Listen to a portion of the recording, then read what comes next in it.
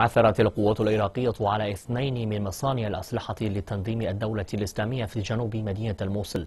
اعتقدت دول القوات الرد السريع العراقية أن المصنعين هما من المصادر الرئيسية للأسلحة المتوسطة والثقيلة للجماعات المتطرفة، وهذه هي المرة الأولى التي تكشف فيها القوات العراقية عن مصنع مثل هذا في مدينة الموصل. وكانت القوات العراقية قد وجدت في وقت سابق مرافق لتخزين الأسلحة في مناطق أخرى.